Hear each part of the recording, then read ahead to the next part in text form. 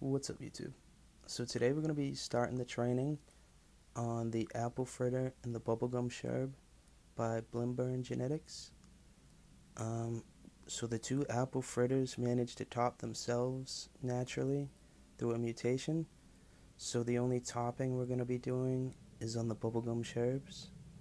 We're also going to have to LST the apple fritters to try and get the top stems down to the same level as the two stems below them.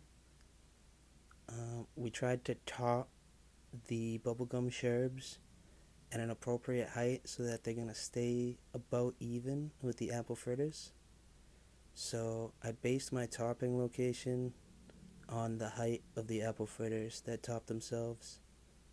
For the LST, what I like to do is use those fabric pins, get some soft coated garden wire that I ordered on Amazon, and what I'll do is I'll wrap one end of the wire around the top of the fabric pin and use the other end as a hook around the stem of the plant, and then I'll bury the fabric pin into the soil as an anchor.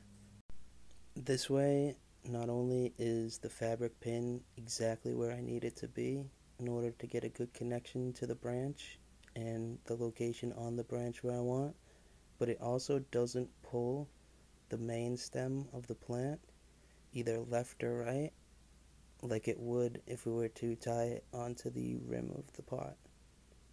So it just keeps the main stem straight and allows us to anchor it down into the soil in a spot where it'll be most beneficial to us. So the first plant we're going to be working on is one of the apple fritters. As you can see, it's already topped itself, so we're not going to be doing any topping on this one.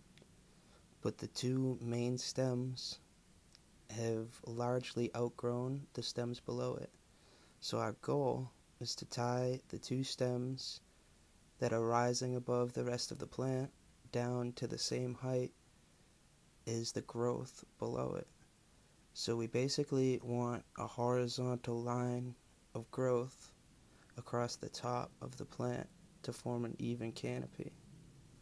So as soon as we find a spot where the anchor is going to be comfortable, where it's going to bend the plant down evenly, typically you want to hook that wire around one of the top nodes of the stem. That way it bends the whole branch down, because once it gets adjusted to the LST, the top of that stem will start to raise up toward the light again. So you really want to get a solid connection as far toward the top of that stem as you possibly can. Now, because I didn't get to top this plant and it topped itself, I didn't get to leave a little bit of growth above the topping. And what that would normally do is it would prevent the main stem from splitting because of the pressure of bending the two stems in either direction. So it could cause a pretty gnarly split right down the middle if you're too rough. So I had to really take it slow. Not gonna lie, I was a bit nervous about this, but just took my time and tried not to rush things. So again, we find a spot where we want to bury the anchor, but before we push it into the soil, we wrap the hook around the stem. Once it's in a comfortable spot, you can then push the anchor down into the soil. And this is exactly what we're looking for. We just want a nice flat line across the top of the canopy. So here, we're going to be topping one of the bubblegum sherbs. First thing you want to do is disinfect your scissors. So I just took some alcohol, put it on a rag, and wiped down the blade really good. This is to prevent any infections from forming on the open wound of the plant.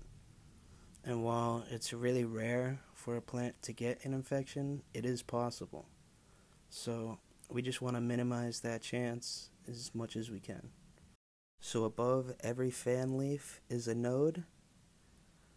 So we're going to cut right above the third node of the plant, and that's going to turn those two growths that you see right where I cut, those two are going to turn into main stems. So instead of having one main stem, we're going to have two. And you can top it as many times as you'd like, as long as it's a photoperiod and you're in veg. Now, again, the only reason we topped it in that specific location at that specific time is because the apple fritters had already topped themselves. So we were kind of in a fight against time to keep the bubblegum sherbs growing very similar, or at least as similar as we could help it, to the apple fritters. Now, because the apple fritter topped itself, it's not stunted at all. It doesn't have to recover one bit because there was no damage done to the plant in the process.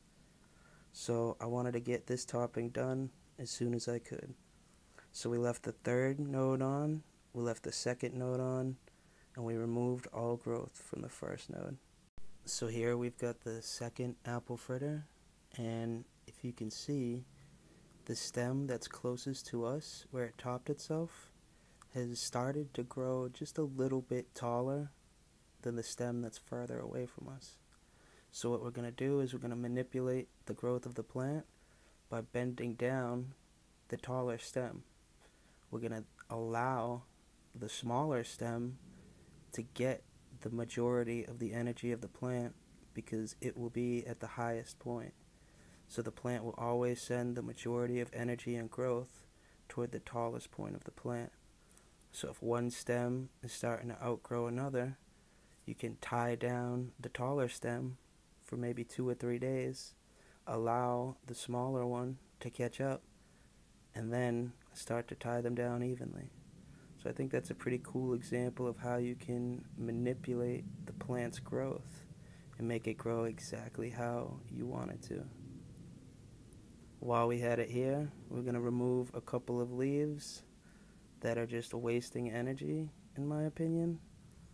Anything below the second node is really never going to end up producing much.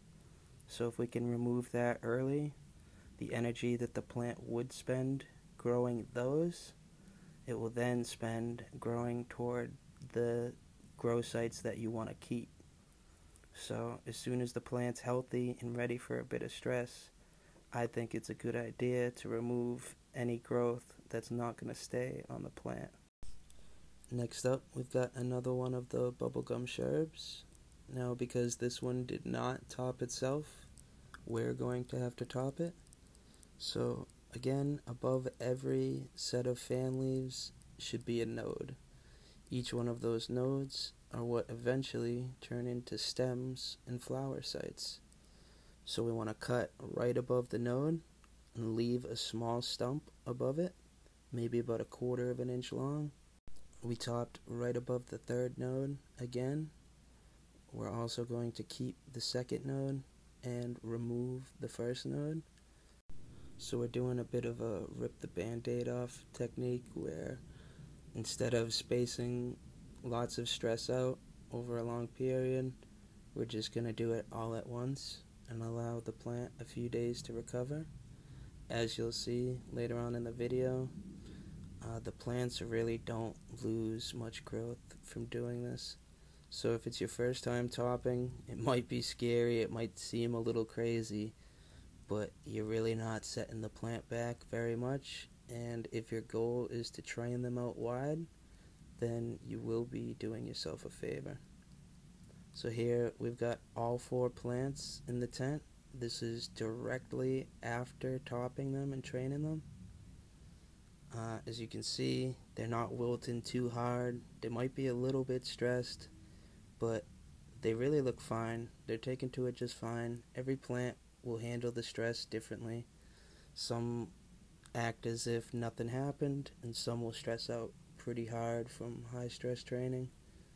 But nonetheless, as long as it's a photo period, it will recover.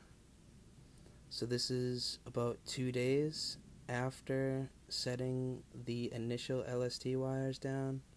We pulled them off after watering the plants, and we're just going to reapply them.